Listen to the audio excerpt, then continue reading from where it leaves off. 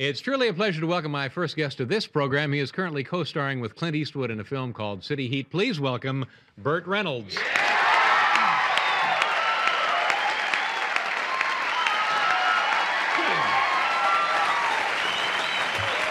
Hi, Burt. Nice to meet you. How are you, sir? Good. Over there.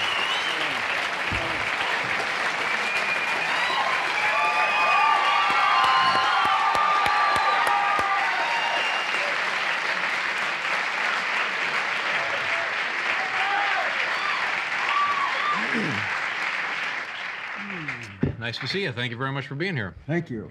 What do you think? The audience loves you. That makes you feel great, doesn't it? It makes me feel wanted. Yeah. How long ago did you actually live in New York City? I lived here, I came here in 1957, 56. And I was here about 2 years, but I didn't live here. I just, I just kind of existed on pigeons whenever I could grab one. Ripped the head off one and just fed it. I lived with Rip Torn, which is a strange existence in its own right. Yeah. Was this fun at all, or was it just overwhelmingly peculiar? It was both, which has been the story of my life. Yeah. Overwhelmingly peculiar and fun. I was going to acting schools, which I got kicked out of, most of. I went to the... Why would they kick you out of an acting school? Because I couldn't act. Oh.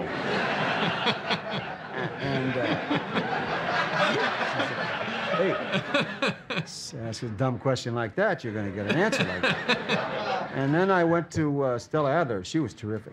I liked her a lot. You just kind of sit on the floor and stare at her knees. She praises you a lot. Yeah. But I never acted. Yeah. Then I finally ended up with Win Hanman, who was wonderful. He was very kind, and I was real shy in those days. And I was real shy. And in my class, which is kind of astounding, really, was Carol Lawrence, who nobody knew, Red Buttons, Jan Murray, who was doing a treasure hunt show. Oh, yeah. But wanted to be an actor. Yeah. And treasure girl, please. They'd say, that's not in the scene, Jim. And then, and Frank Gifford, who was playing for the Giants at the time, and was gorgeous. Yeah. I really resented that.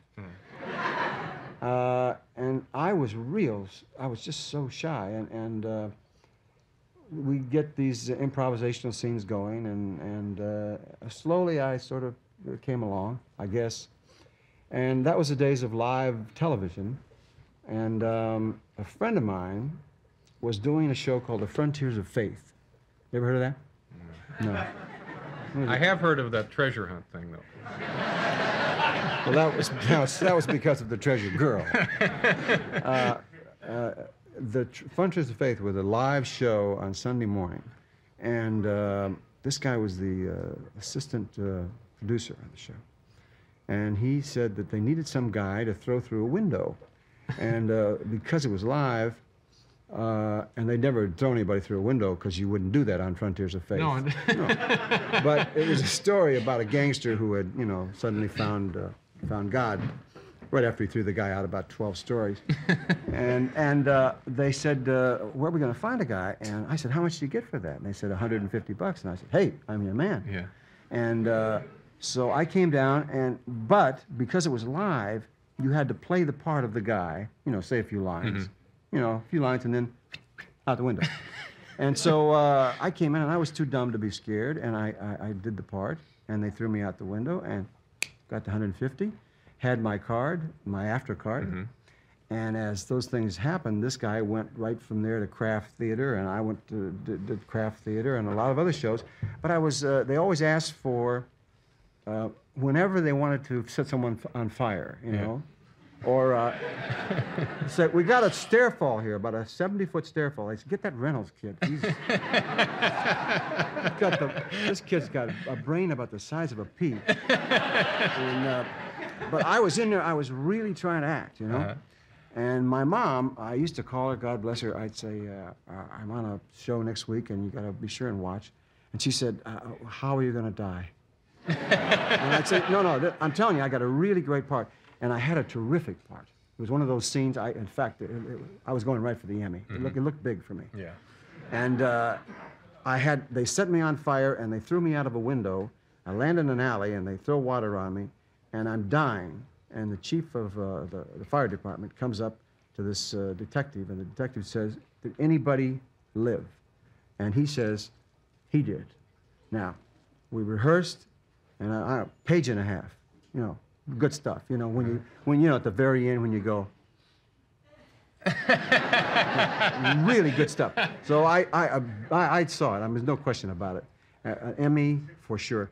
So I called Mom. She had the whole neighborhood came over, and Paul Ford, who started acting very late in life, was rather nervous because it was live. You remember Paul Ford? Paul Ford he was, among other things, he was on Sergeant Bilko, wasn't he? That's right. Yeah. Sweet man, and looked a little bit like a frog. You know, he had a real funny little face. Very likable, nice. Lovely man. Well, he's standing there, and they set me on fire, put the glue on my back, and lit me up, threw me out the window, crashed down in the alley, doused the water on me. The detective walks up to Paul Ford and says, anybody live? And he looks over at me and says, nope.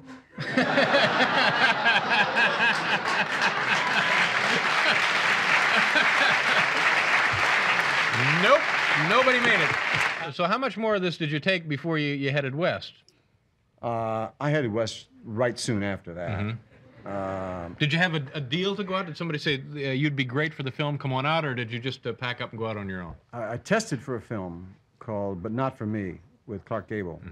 And this is a huge break for you then, at that time. If you get this part, you're in... a huge test. A huge test. Not a break. I flew out to California with George Maharis, and he and I and another guy tested, and we walked in, and I saw Clark Gable. Wow. I mean, he was gorgeous. Dogs, women, men, everybody looked at this guy and said, woof. And so we were standing in this big room, and in those days, you watched the other people test. You know, you didn't go out. I guess you could walk outside, but we all watched.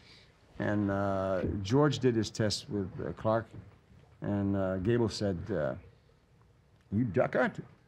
And George said, what? He said, you duck out. You know, you'll duck out.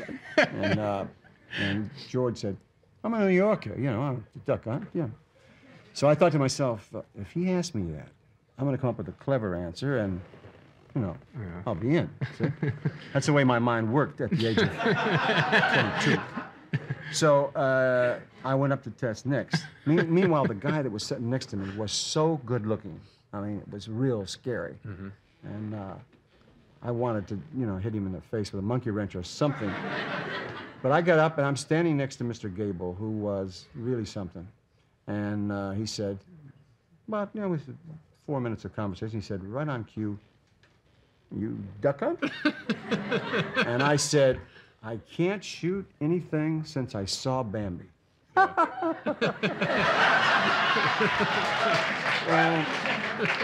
and Mr. Gable went,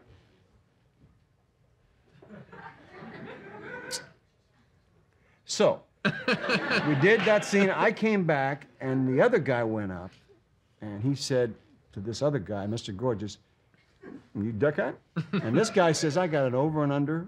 I don't know what, it's Smith & Wesson, I think. I like to shoot duck and geese, mostly, but I usually get doubles. And I turned to George, and I said, George, we are on our way back to New York. And that guy got the part. Yeah. And that guy today is Mr. Goodwrench.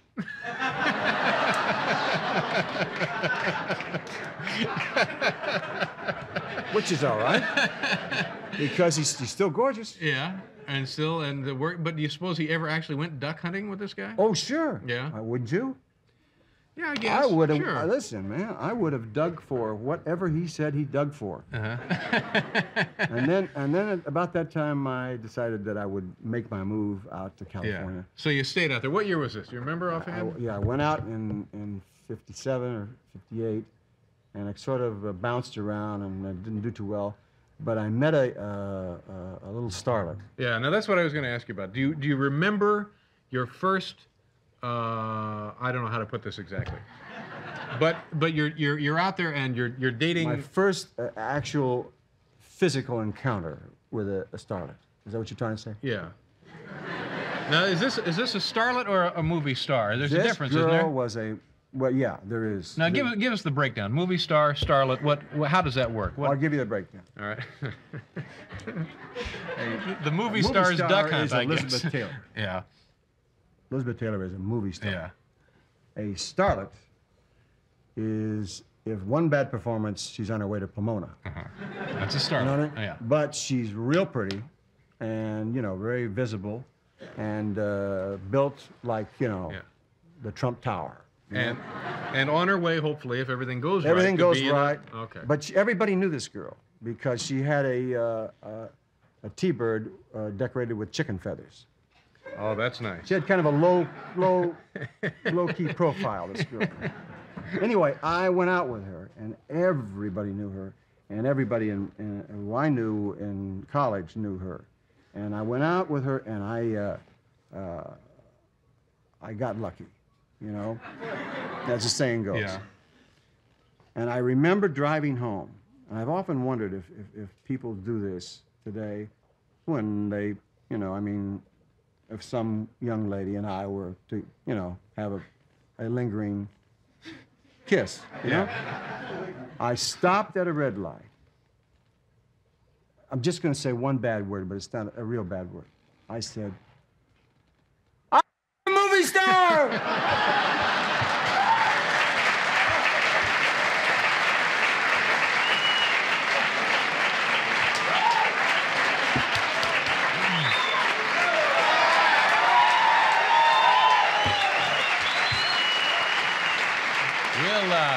We'll be right back after station identification. I thought that was thoughtful of you to warn me. Later in this program, Herbie Hancock will be here. Also, tomorrow, actress Mary Lou Henner. You know Mary Lou Henner. You were in a film with her. 2 films. Oh, yes, 3 films. 2 films. Yes. She's a very nice woman. She's a sensational woman. And I might add, the best-smelling guest we've ever had. I noticed that, too. She smells unbelievable. Also, tomorrow, we have this man on because Mary Lou asked for him, Kamar the Magician. That'll be tomorrow. Oh. Kamar the Magician, that's tomorrow. I wonder what the connection is there. Well, I think they're working together now. Oh. Now tell me about, speaking of working, tell me about working with Clint Eastwood. Now, what is this like? Is this fun? Is he tough? Is he nasty? A nice guy? Can you joke around with this guy? He's a barrel of laughs. I tell you. No, I've known Clint for 25 years, and we were fired the very same day from Universal 25 years ago. Fired from what and how? From the studio. They called us both in this office, and this guy said to Clint, your Adam's apple sticks out way too far, and you've got a chipped tooth, you've got little squinty eyes, and you talk too slow. And I said, what's the matter with me? And he said, you can't act. So, yeah. They've been telling me, and I'm still here. Yeah, yeah.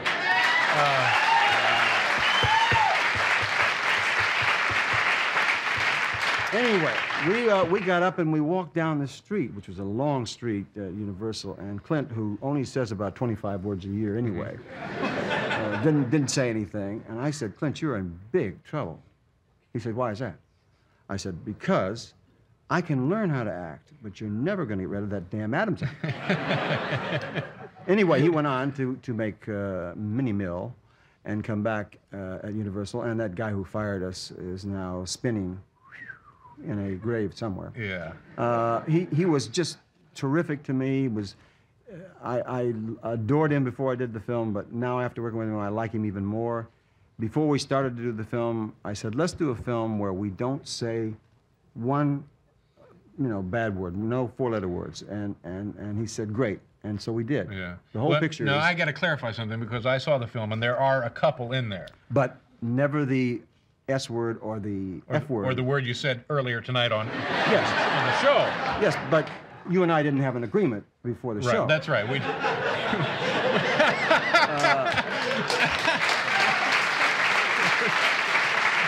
And the picture would have a G rating, except for the fact that Clint kills and maims and strangles 147 people. And it really was fun to make. It was the most fun I've had ever making a picture, and he's such a sweet guy. I mean, I just love the guy. It's it has a good look to the film. It's a very nice. It's a period. They call these period pieces, don't they? Period pieces. Yeah, but it has you successfully captured the flavor of the period. Yes, the 1920s and the jazz period, which I love anyway. That's why I love the fact you got Herbie Hancock, and I mean, I'm a jazz freak.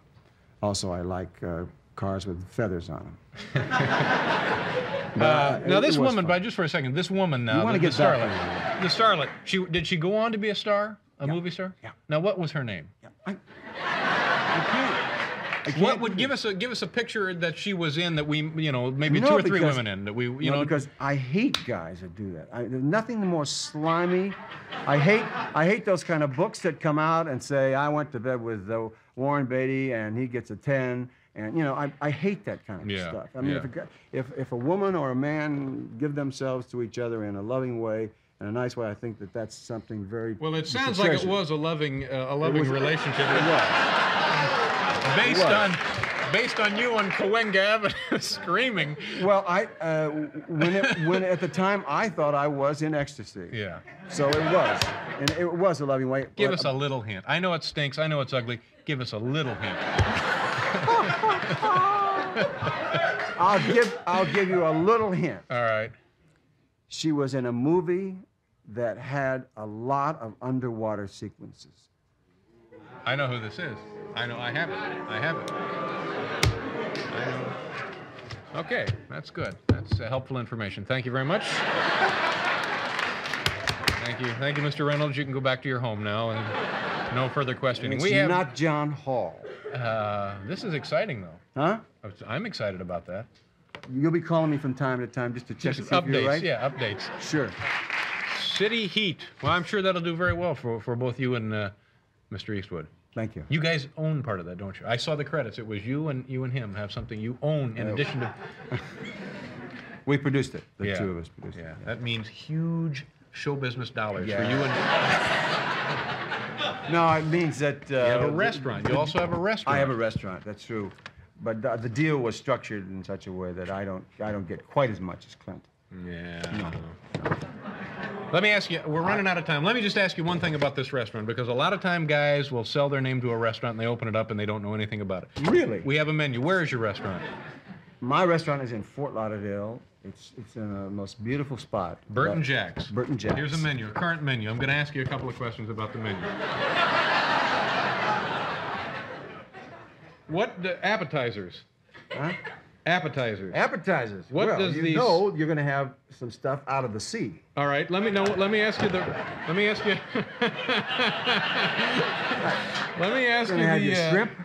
the price of the stuffed jumbo clam. Sometimes we like to lower that price right down to the bottom, and then sometimes we like to jack that baby right up. On the weekend. So but I would guess it would be somewhere between $6 and $2. That's right. It's just dead center. Hey.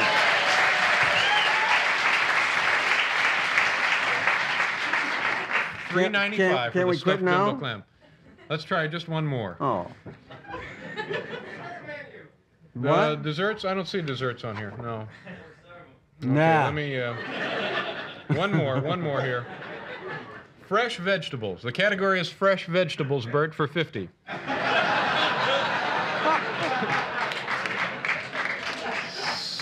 Sauteed mushrooms. You've never eaten this in your life. Sauteed mushrooms and pea pods. I haven't ever eaten them. But isn't it interesting that they serve it separately, right? And has a price all its own. That's right. Well, you get a little portion of peas and sauteed onions. Sauteed mushrooms. Pea pods. I would say somewhere between the price of $4 and something else.